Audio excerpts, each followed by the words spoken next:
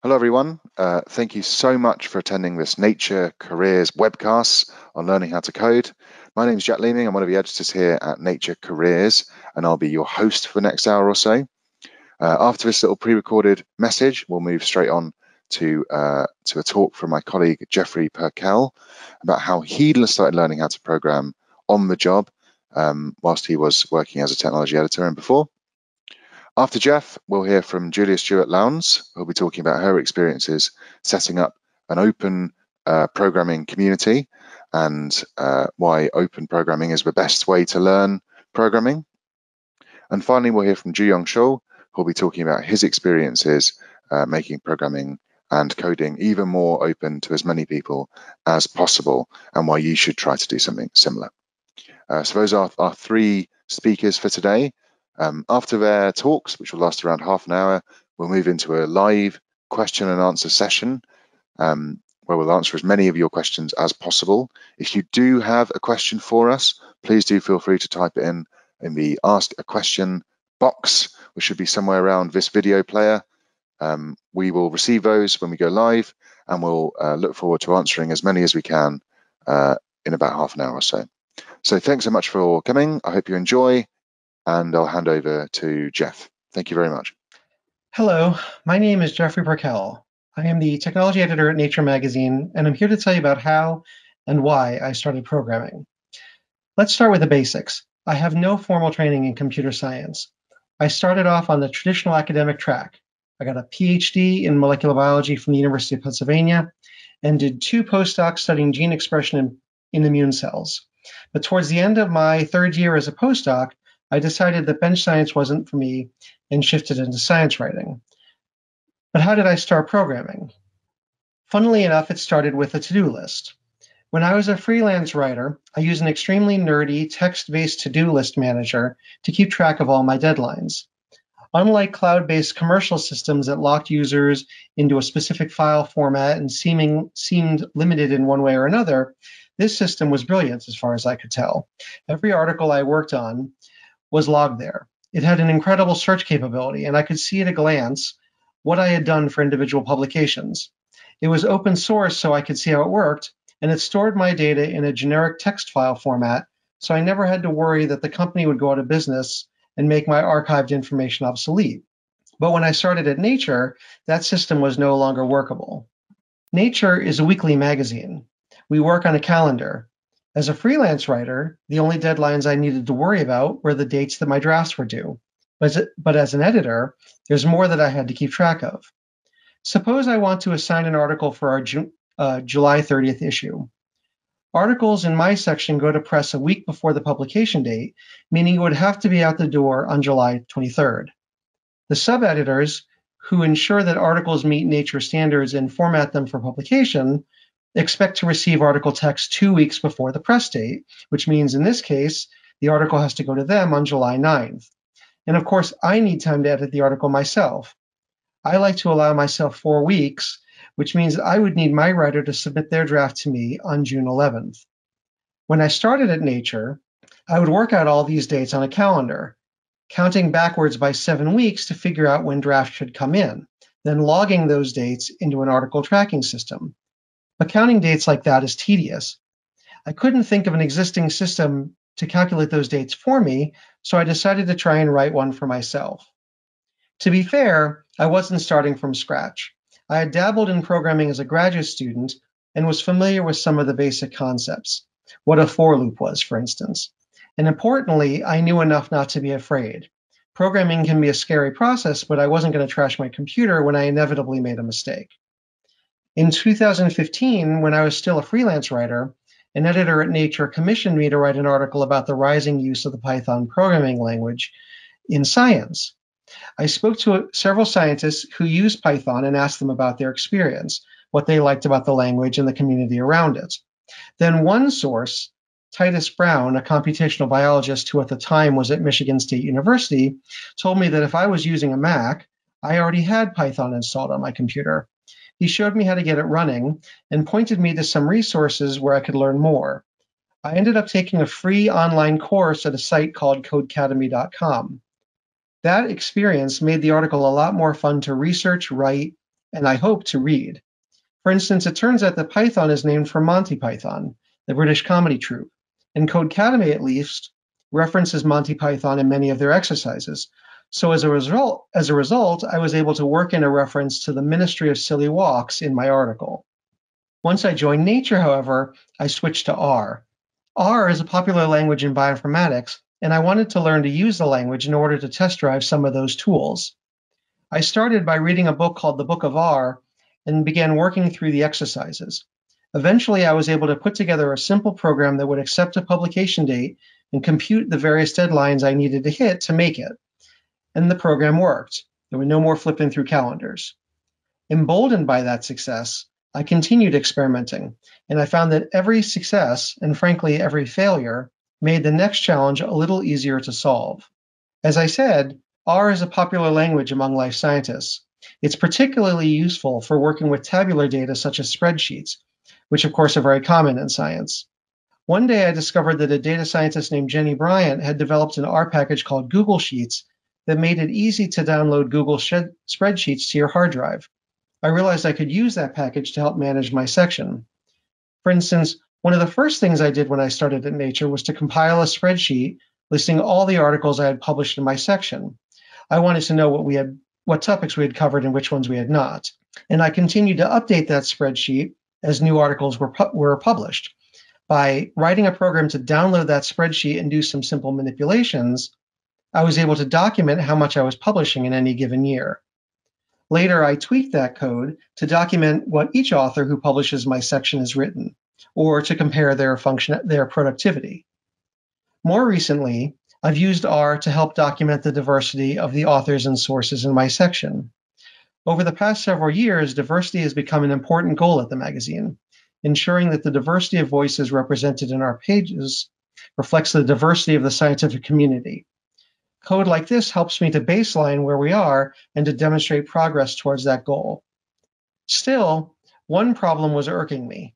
My code for calculating due dates could tell me when an article was due, but I still had to enter those dates manually into my planning spreadsheet. And that offended my programmer mentality. I shouldn't have had to do that. Eventually, I found online resources that taught me how to skip that step. Instead of copying dates from one program to another, I used the Google Sheets package to push those data to Google, updating my to-do list program to not just calculate due dates, but to write them to my planning document directly. A focus on programming also helped me to produce better content. In 2018, for instance, I wrote an article about working with geospatial data. As part of my research, I learned just enough about geospatial programming in R to create a couple of small examples. Here we see some research locations in the London area overlaid on a map of geologic features of southeastern England, which come from a project called MacroStrat. I published these scripts and the resulting maps to a code-sharing site called RPubs as a kind of interactive supplement to the article, enhancing the experience of reading it. More recently, for an article on tools for making sense of the COVID literature, I used programming to document the magnitude of the problem. Using R and a data set that's freely available from the NIH, I produced the graph that you see here, which served as an infographic in an article written by Matthew Hudson, a freelance writer. And in keeping with the open source open science ethos, I published these data and the accompanying code to the code sharing site GitHub. For me, programming has been about trying to solve problems, what I'm calling programming with purpose. If you have a problem you need to solve, and if you think programming can help you solve it, here are some things to keep in mind. First, choose a language that your colleagues or others in the field are using. In many cases, any programming language will work for you. But picking one that your colleagues use makes it easier to understand and use their code and to get help. Second, read other people's code. When you read a paper with an interesting bit of programming, check out the GitHub repository. You can learn a lot just by seeing how other programmers attack problems. Third, if you cannot think of a good problem to solve, check out the open source community instead. Open source software is incredibly widespread in science, and project developers are always looking for help. If you've ever looked at a piece of software and thought, I wish it did X, maybe you can take a crack at adding that feature. Fourth, Use version control. Version control is the process programmers use to track how their code has changed.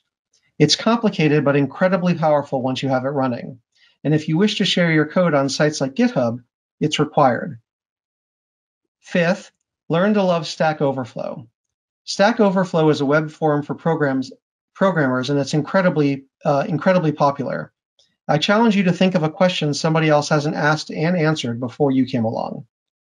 And finally, check out free online tutorials. One good place to start is Software Carpentry. The organization, which is dedicated to good scientific computing and data science practice, has a ton of free resources available. Thank you. Thank you, Jeff, for that talk. We'll now move on to Julia's talk around open data. Hello, thanks so much for having me. I'm excited to be here and to talk about my experience learning to code with open science communities. My name is Julia Stewart-Lowndes, and I'm founder and co-director of OpenScapes at the National Center for Ecological Analysis and Synthesis in the United States. So I'm a squid ecologist by training, and I didn't set out to learn how to code or to learn about open science communities necessarily. My PhD lab was interested in where squid migrated and the impacts that it had on local ecosystems in California and in the Pacific Ocean more broadly. So my work involved a lot of field work to catch and tag squid, which is what we're doing on the left there. I'm holding a squid that's nearly as big as I am, and I'm re-releasing it off the back of a ship with an electronic tag attached. And later on, we would go back to sea and recollect those tags after they had traveled with the squid. So that's what the picture is on the right there. So this meant doing a lot of field work, and but then getting the chance to actually hold data in our hands. And this tag had traveled with the squid wherever it had swum for the duration of the period where the tag was attached. And this let us ask questions about where the squid was swimming, how fast it was going, and also how it was breathing, because we are collecting data every second, and breathing and movement are coupled through jet propulsion in squid. So it's really exciting to be able to hold data in my hand and be able to start to ask my research questions. But I had never been trained in data analysis, and Excel was the only tool that I knew. And the data that I had was too big to open in Excel. So it was a completely demoralizing experience learning how to code. And I think of myself as first learning how to code in a pretty typical way of a lot of researchers, which was largely alone and in a panic, and really just to get the job done. But this experience felt demoralizing. It felt like this. This is Luke Skywalker after he crashed his plane into the swamp of Dagobah. And he's here staring at a challenge that he can't solve with the skill sets he has. And it's really demoralizing and lonely. And if you can imagine him attempting to use whatever pulleys or ropes he might have had with him, it wouldn't have been something he was really proud of. It wouldn't have been reproducible, and it probably wouldn't have gotten him to where he needed to be on time. But luckily, what happens is that he meets Yoda. And Yoda uses the Force to solve Luke's problem in a way Luke never imagined was possible. And seeing this and feeling empowered by it is going to open up Luke's whole world, because although it's hard work, he can learn from Yoda. He can see what's possible, and he can then take those skills to go on and not only solve his current problem, but also it's going to broaden his whole imagination for what's possible in the future. So Luke didn't go on to defeat the Empire by himself. He had a whole community. And this community is powerful because of the diversity of background and expertise. And so not everyone in this community is a Jedi, but everyone has ways to contribute to this shared vision in really critical ways. And so really, I think of open science and open science communities as being the Force. And it's something that enables us as scientists to do better science in less time. It enables us to not only get our own data out of that swamp, but to feel confident about it and to build confidence and experiences that will let us broaden our whole scope to the scientific challenges we can tackle. And in environmental science, those challenges are big global problems like food security, disease transmission, and climate change. So it's critical that we have the skills and mindsets to work together. For me, I didn't feel this full power of open science and coding communities until after I finished graduate school and joined a research group at NCEAS, where I still am today. And through our experience at NCEAS, we published our story as our path to better science in less time using open data science tools. So this figure here shows kind of our Yoda moments that happened over a period of years as we introduced tooling and practices that improved the reproducibility of our own work and how easily we could collaborate with ourselves and others. And each year it took less time as we incorporated these tooling and practices. And I like to think that we were taught by the community and we practiced this as a team. And I think that the story still resonates with folks, even though it's 4 years ago now that we published this. But we told a story of not only the tools that we use, but also how hard this transition was for us. And it was hard because it required us to learn new skill sets, like learning R and GitHub, but also new mindsets, like letting go of our personally crafted systems for how we named files or where we put things, and really reimagine the way that we had worked our whole careers. So it was really hard, but it was possible because we trusted each other, because we thought and worked like a team, and because we had really strong leadership, both from our PI and from within the team, this horizontal leadership. And this approach has had enduring benefits well beyond data analysis and reproducibility. It's let us reimagine public engagement and science communication and how we collaborate with other people. And it's helped us broaden how we even consider who could be a collaborator and who we can learn from and with and for. So just a few examples of what this looks like to learn with the community. These are 3 tweets from Twitter, from the R-Stats community on Twitter. And this is a really powerful way to learn use cases and learn hear from conversations and also see what people share. So on the left, this tweet caught my eye because this is a figure that I would like to reproduce with my own time series data. So to see the way someone has made transparent data, outlined, one specific one with color and a label is something I'd like to reproduce. And by seeing this tweet and seeing that it's from the R Open Sci community gives me a bit of, it helps me vet that this could be a good way for me to work as well. Similarly, there's whole tutorials or lessons for learning whole approaches like GAMS using R.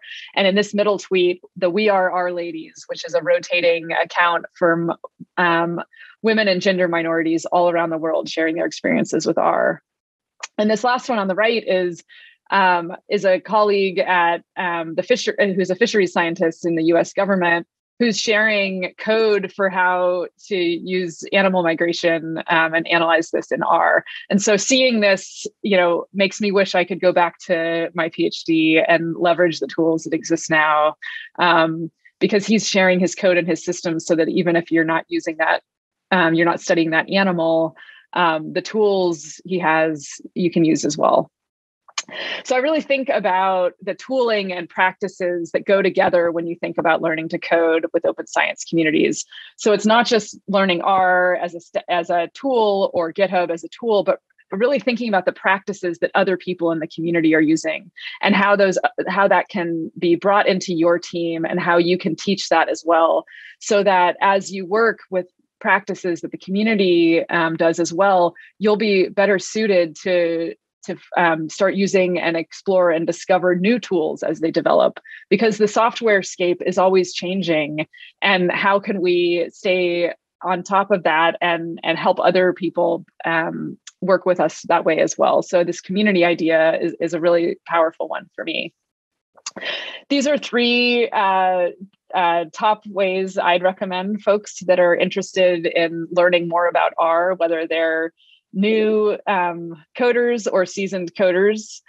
So it's, again, following accounts on Twitter, reading Wickham and Grollman's R for Data Science, and actually also joining the R for Data Science online learning community and reading Stat 545 that helps you develop good modern practices with R and GitHub. And also thinking about practices for coding together. I think the strongest advice I can give is to talk about coding and workflows. And through that, you'll identify shared needs that then you can address together.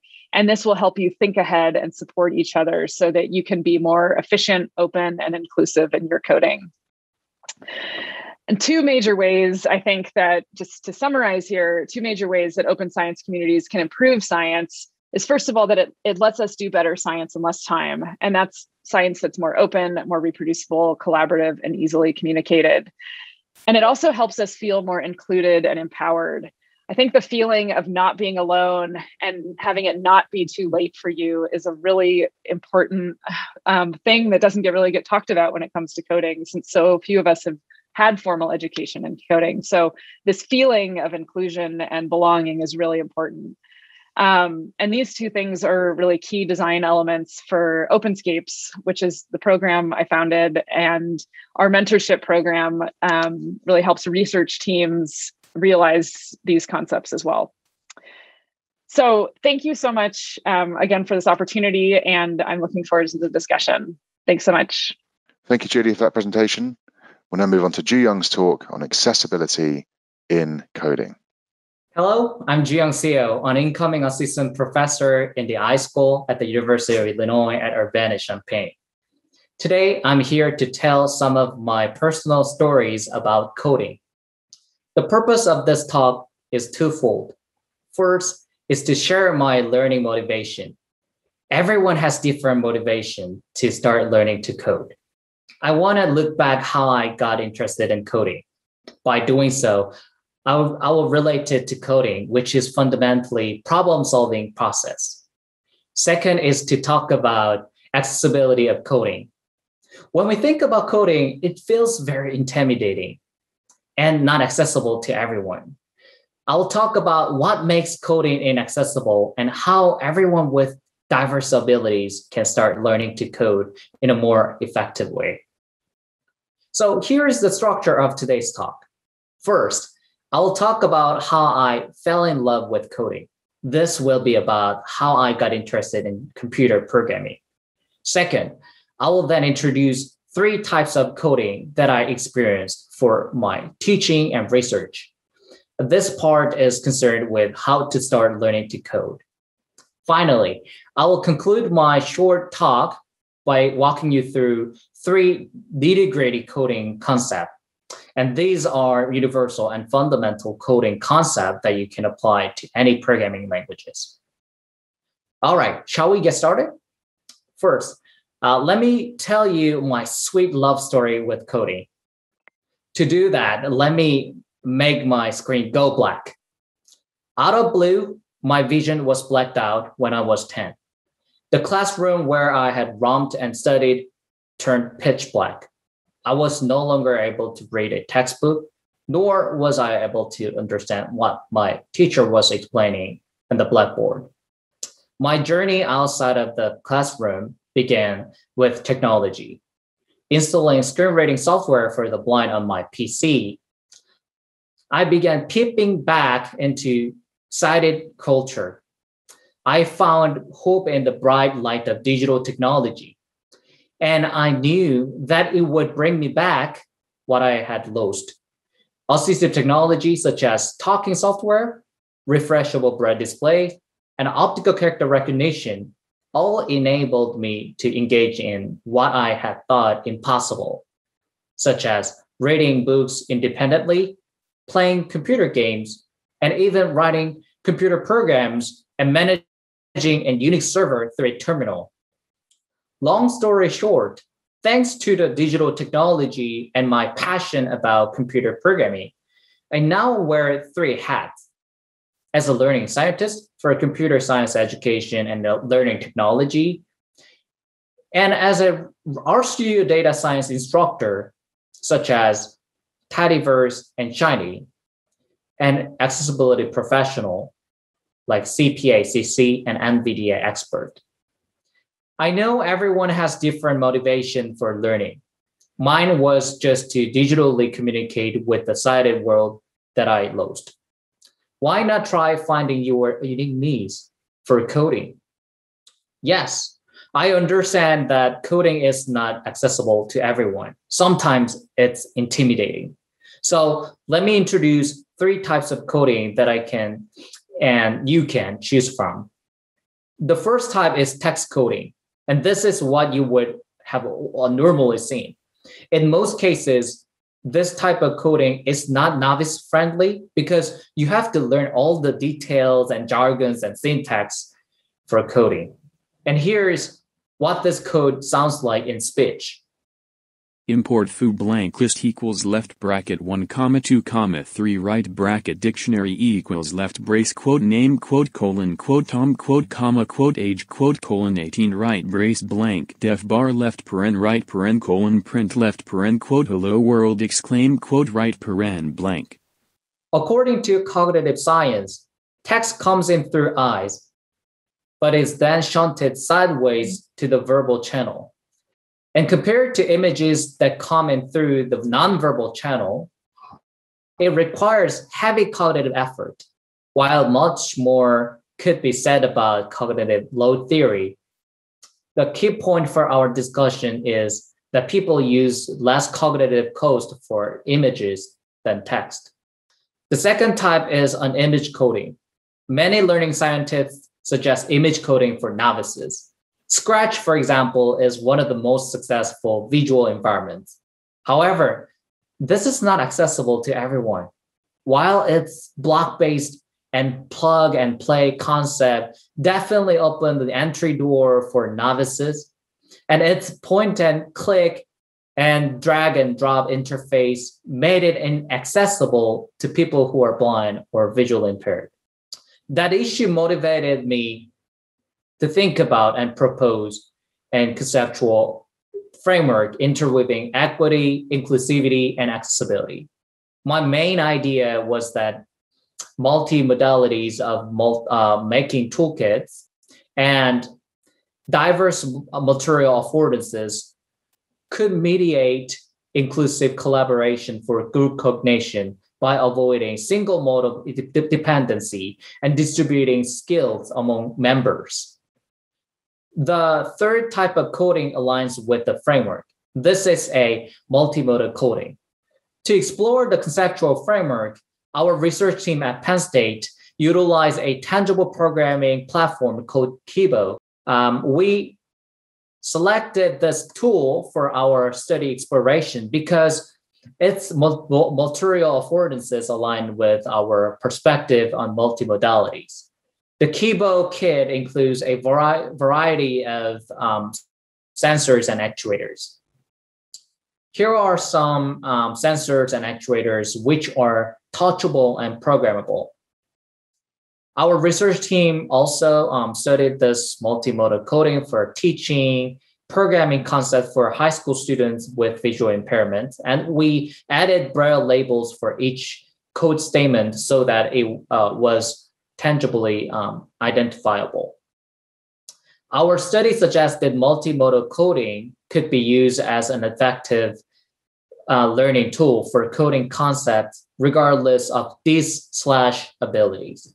So I have covered the 3 types of coding: text, image, and multimodal coding. Choose whatever best meets your needs. Everyone has different level of understanding and preferences. So the choice is yours. Now it's time to talk about the last highlight, the structure of coding. Throughout my experience with a wide range of different programming languages, I have discovered the following 3 coding components that are universal and can be applied to any programming languages. These are as follows: what, when, and how long. First, what. This is about output and action. This is an essential part of coding. Second, when. This is concerned with input and condition. This is optional. Last but not least, how long. This indicates period condition. And this is also an optional component. Let's take an example of how we can start coding based on these components. Here is a sentence. I'll be running every 7 a.m. until I lose 5 kilograms of my current weight.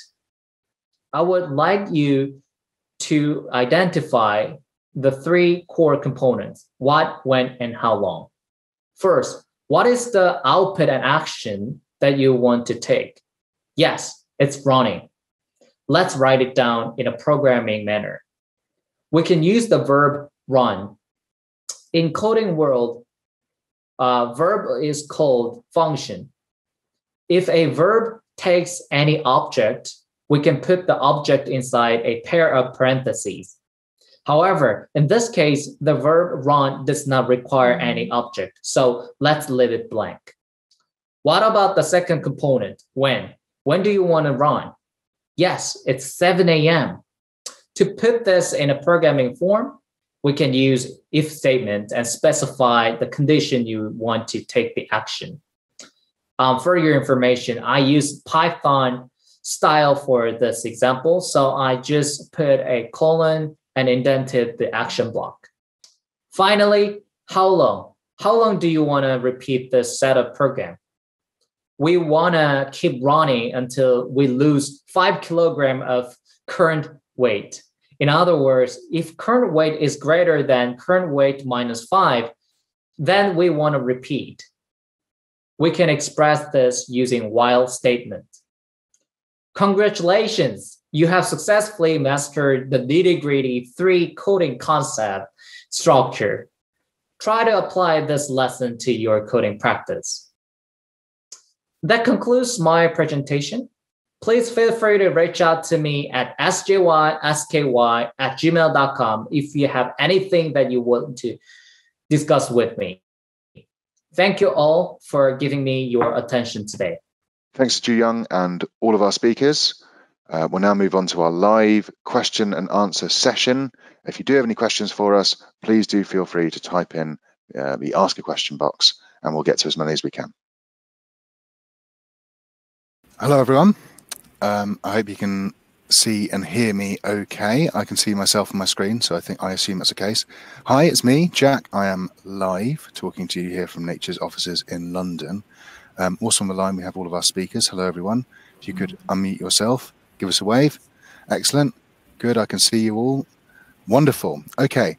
We're going to go straight into some questions from our live audience. If you do have a question, all of those out there watching, please do feel free to just type them in the Ask a Question box, and we'll get to as many as we can over the next half an hour or so that we have left today. I'm going to kick us off with just a really simple question. I'm going to kind of reinforce it. I think this is one that everyone naturally gravitates to when you talk about picking up coding for the first time, which is around languages. You know, what language should I learn if I'm a complete novice and I need to pick something up? Julia, just because I can see you on my screen, can I start with you? Would you recommend any specific language if I'm a complete novice, never done any programming before? What would you recommend?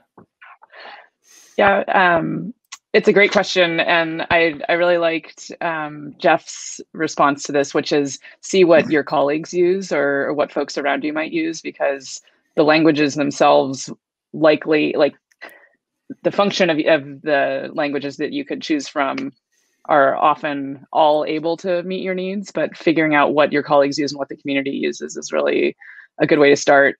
That said, I think the R community is phenomenal, and they have been focused a lot on welcoming new learners into that community. So I've found the R community and the R language to be a really good place to start for new beginners. Oh, excellent. Okay, great. Jeff, I mean, is there anything you'd add to that particular? I know Julie just quoted you there in terms of just ask what everyone else is using, but I don't know. Have you got anything else to add to that? No, I think Julia's right. I mean, it's almost any language can solve most problems unless you're doing something very complicated that requires a specific a specific feature unique to that kind of language. But I mean, certainly scientists typically use Python or R. Those are they're very accessible. They have open and inclusive communities, and there's a good chance if you're using those that your colleagues are using them too. Excellent, thank you very much. Actually, I'm gonna just build on what you just said there. Actually, in terms of those complicated applications, Jiyoung, I wonder if you have any thoughts on this. MJ Yogesh, I'm sorry, Yogesh, if I pronounced your name incorrectly. Let's say we're working on this particular healthcare data set, and we're asking after a specific coding tool. Now, I'm not going to ask you if you could recommend a coding tool for a healthcare data set, but I'm curious about the sort of those really specific programming languages that people use in individual scientific pursuits. You gave an example of Kibo, for example, which I guess is kind of a designed language. And I wondered if you had any additional thoughts on, I don't know, where I could look to find what kind of languages are popular in a particular scientific field, or if there's like an index of individual programming languages somewhere. Basically, where if I'm interested in kind of specialist programming languages, where do I go? What do I do? I think Stack Overflow is a really good website that we can take a quick overview about what programming language is popular in a certain field. So, for example, healthcare data in the healthcare field, I think R is pretty popular because R is very user-friendly and very novice-friendly, and it has really great visualization supporting packages such as ggplot2.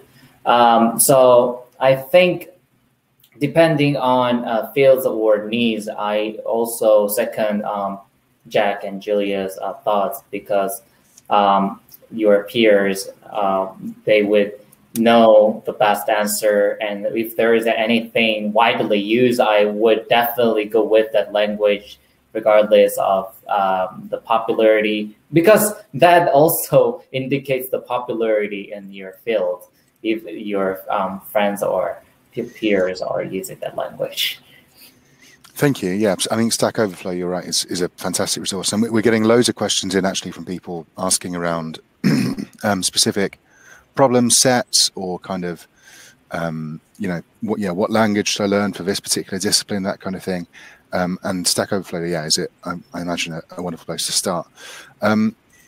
Just to, I guess, build on that, Julia, why don't I come back to you? I've lost my question. Surya has just asked here if there's a good problem set to start learning coding. I thought this was interesting because I think all three of you spoke about picking up a language kind of through necessity, or through the kind of work you were doing already.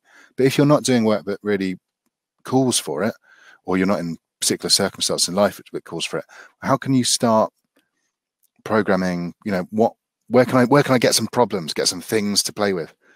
I just wonder if you had any thoughts around that. Thank you. Yeah, no, it's a great question, and like that motivating factor, I think, is a big part of it.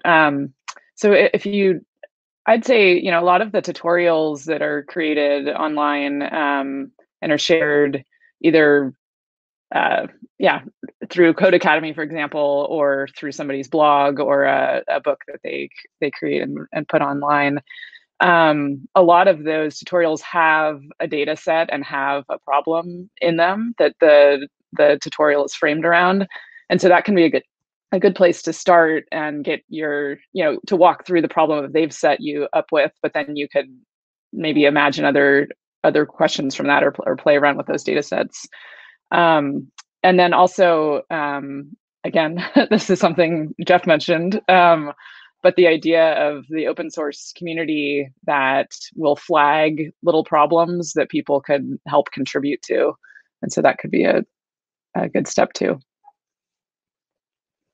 Thanks very much. Yeah, Code Academy, I know from personal experience, so I found fantastic just to get a grip of the basics and start learning. And I think that does start from like the absolute ground up, right, from as far as I'm aware. Jeff, how did you very start learning how to code? I know you spoke a little bit about the need and what you started working on, things like that, but where did you pick up those sort of basics, if you don't mind me asking?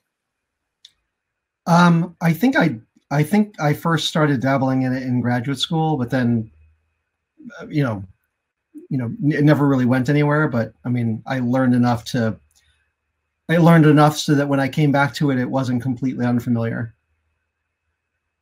Cool. And what resources did what did you use to pick those up? Was it like a textbook or did you work with someone? This was it wasn't pre-internet, but it was it was pre-internet as we know it today. So, right. I bought books. Cool. And I learned using the language C, which I would not recommend for beginners. It's a pretty heavy lift to start. Okay. You have to know a lot to start using C. Yeah, starting on hard mode, no internet, and with a textbook on C. Yeah. Excellent. But like today, the R language has somebody was asking about data sets. I believe R has a bunch of built-in data sets already, actually, which is pretty convenient. So you'll see a lot of examples that are using as a data set about flowers and another data set about cars, and everybody uses those to demonstrate certain properties. So you can do a lot just with the built-in tools. Oh, cool. So you actually don't need to download any sort of additional problems. You've still got those there to play around with. I believe so. Yeah. I mean, I don't know that they have that they would represent all the flavors of problems you might want to deal with. But I mean, certainly, like if you want to get started with visualization, there's a lot you can do with those data. I mean, and that's what everybody does is they're, graph things by pedal length or something and car number of cylinders and that sort of thing. Cool. Excellent. Jiyoung, can I go to you just on this? What I'm looking at all our questions here. And what I'm getting more than anything else is just people asking for places to go. So Code Academy we've mentioned. We mentioned Jeff's textbooks. Is there any other kind of resource that you'd particularly direct people to just start to learn how to code? Thank you. Yeah. If I narrow down the question to the R. I would recommend R for Data Science, written by Hadley Wickham. That is the best textbook that I've seen, and I also self-taught myself R using that text material that is free online. And I also second Jeff thought I don't recommend C or any hard algorithm-based language. The reason why I recommend R or I love R because you can start with visualization. So I think we can take either top-down or bottom-up approach. I don't think people really need to understand what variable is, what the scope is, local, global scope is at the beginning. If you need to visualize something, you can just learn and teach yourself the required steps from a top-down approach. So I would recommend visualization in the beginning. That would motivate you to start coding. Great, thank you very much. And I'm just going to repeat that. That's R for data science, which is R for DS. Oh, I'm not going to read out that URL. R for data science by Hadley Wickham. I just Googled it and it's just popped up, which is handy. So I'll direct people there. Thank you very much. I'll stick with you, Jiyoung, and I'm gonna. Oof, I've lost my question again. I do apologise.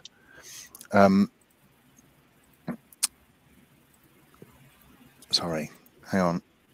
I'm just clicking through all of these questions and trying to find ones that we haven't answered just yet. Oh yeah, this is a nice simple one that I liked. Mac or Windows, Jiyoung? Any particular opinion or thoughts? Which is better? Do they both have their drawbacks? Does it not matter too much? Just wonder what you thought. Thank you. So is that question about Mac OS usability? Yes, I think so. Just usability in terms of programming. Is there any? Yeah, I really love Mac OS because it's basically Unix based. That means you can customize. So the limit is your means, and the sky is limit. So Unix, system is very customizable using shell script. So as long as you are equipped with Bash shell or other Unix shell script programming language, you can make your own customized script running on your system, and you can collect any data. Of course, you can do on Windows as well, but in terms of the customization, I think Mac provides better range of customization compared to Windows. But if you use Windows, I would recommend to you using WSL, Windows Subsystem Linux. That's really great that you can, because you can run Linux on your system. So yeah, my nitty-gritty is Unix is a really good operating system for excellent programming. Thank you. Thanks very much. All right, I'm gonna move us on. We're getting loads of questions, so I'd like to thank everyone so much for their questions, and I do apologise if we don't get to all of them, but we'll do our best. I've got a question here from a few people around just time. How long did it take to learn programming to an acceptable standard? Julia, can I start with you? Can you give any sense? I mean, from your own life or maybe from students, whatever. How long does it take? It's an investment. It does take time. And I think of it like exercise. You kind of, you get out of it what you put into it, and it gets easier as you go. But it is an investment, right? And it is something you kind of maintain and practice. But I agree with.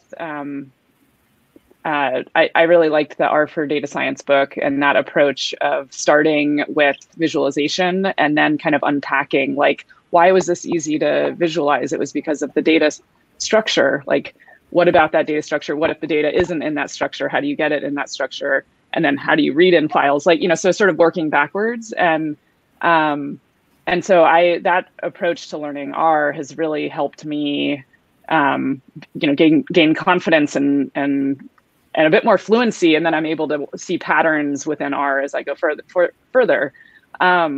I'm also starting to learn Python now, and that gives me this foundation of looking for patterns and kind of having a bit more confidence to navigate in there. And I don't know if there would be an analogy with like running versus swimming, if we're thinking about exercise. But I think seeing, not only learning like the coding commands, but the practice and those workflows. And so sort of seeing the way that the R community does that, and then also seeing the way Python does that. And I think a lot of it is also around the way you can collaborate and use, something like GitHub to collaborate with yourself and others as you learn, and that makes it easier. I'm really glad you mentioned that, actually, because someone else, Floor, has asked, knowing Python already, is it worth also learning R? And it sounds like you think maybe it is worth, at least for your purposes, learning both.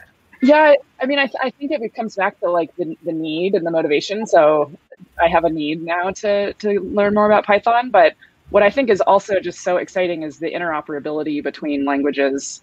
So for example, in the R programming language, there's a package called Reticulate that lets you run Python from R. And so I don't need to learn everything about Python in order to start. I can run Python scripts from my the comfort of my RStudio console, and then sort of learn as I need to. But I don't need to start from the very beginning. Great, thank you. And just to summarize that earlier answer, I guess what you're saying is it is a continual practice. It's not about like putting aside a week or a month to learn. It's more about just using it when you need to and slowly kind of building in confidence and ability, rather than kind of picking up. Jeff, you're nodding there. Would you sort of agree with that in general? Yeah, no, I mean, Julia had it exactly right. You get out of it what you put into it. So when you start, everything seems to take forever because you make, you just don't understand, like, where you've made like simple syntax errors, you used one equal sign instead of two equal signs, or you forgot to close a parentheses or something. But as you get more experience and better able to look at your code and see why it's not working, it accelerates rapidly, where you're able to quickly do what you want. I mean, you're able to more quickly do what you want the more experience you have with it. Right. Yeah. Thank you. Yeah, I think that makes complete sense, and I actually like that exercise analogy. I think it works well. So we're getting loads of questions in asking me to repeat the name of that book, so I'm going to do that. That's R for Data Science by Hadley Wickham that Ju Young recommended. R for Data Science. Also, we're also getting lots of slightly combative messages from people saying, why not Python or R? I think what all of you are saying is they're both good languages to learn, and starting anywhere is better than starting nowhere. I guess you'd all agree with that. Yeah, any other thoughts on sort of that battle between Python and R? Jeff, that's probably a question for you. Maybe it's a feature for nature. Well, I've written about both. I've written about Python and I use R. They're both great languages. They both have great communities. I will say, actually, learning both Python and R is confusing because they have different syntax. So I can never remember, since I use R so much, how Python does certain things. Like the Python syntax of a for loop is different enough from the way R does it that I always have to look it up. So it's actually easier, I think, to stick with one language unless there's a reason to have both. Thank you. Thanks very much. Excellent. Okay, we've got a question here from Nicola, which I'm going to direct to you, Ju Young, if that's all right. Nicola asks, is there something that a beginner could do to make their own work more accessible? So someone who hasn't necessarily got loads of experience in programming, but nevertheless wants to make sure that they're using best practices and making sure their work's accessible. Ju Young, do you have any thoughts on that? So there is much work on accessible coding or accessibility. I would recommend the Quorum, Quorum.